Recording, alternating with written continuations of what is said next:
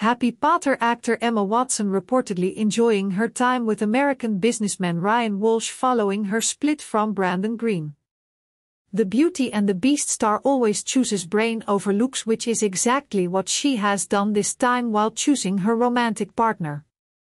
Watson sparked dating rumors with Walsh, who matches her intelligence, after they were spotted sunbathing and enjoying dinner in Venice. Speaking to The Sun, a source said that the actor loves a bloke who can match her intelligence, adding, "She is a very clever woman and her boyfriends have always been very brainy." As well as Brandon, who is an executive at his dad Philip Green's company, she has been linked to tech CEOs William McKnight, Brendan Iribe and Brendan Wallace. Ryan is a very intelligent man too, and Emma seems to be enjoying spending time with him, the insider added. They have known each other for some time and now she is single. She is making sure she enjoys herself.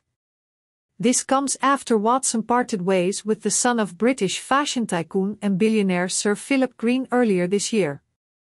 An insider confirmed their breakup to Daily Mail and said that the split occurred sometime after Christmas following a serious romance which lasted around 18 months.